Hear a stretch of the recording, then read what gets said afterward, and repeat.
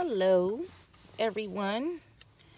I guess I wanted to start this video off by saying maybe bonus or something like that, like bonus. But every year my job, they are late with my check every year around Christmas. 8 days late. And what they do is, ooh, somebody is smoking weed. Oh my God. Oh my God, somebody smoking weed. Oh, it's strong. It's so strong. Anyway, every year, the company I work for, they're late with my money for Christmas.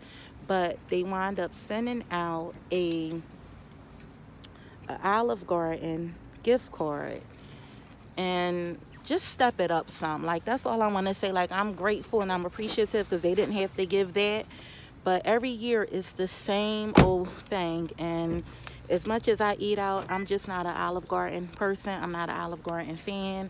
But believe you me, baby, I am going to be using this Olive Garden gift card today. What I'll get, I don't know. Maybe I'll just purchase a drink and an adult beverage with it because their food isn't good. Like, I'm not Italian. I don't like Italian food. I don't like Maggiano's either. That's another place I don't like. But they just got to do better because I know people get bonuses and stuff like that for the new year. And I wish I was one of those. So I had my baby here with me too. And she really don't want to be here. So we're in a parking lot. And this is where she was going to go. See that? She was going to get that $2 McCafe.